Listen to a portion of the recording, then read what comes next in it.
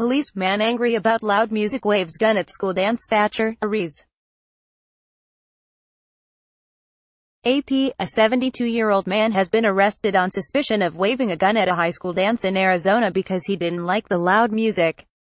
Police in the small southeastern Arizona town of Thatcher say Robert Layton drove to the high school parking lot around 11:45 p.m. Friday and complained about the loud music.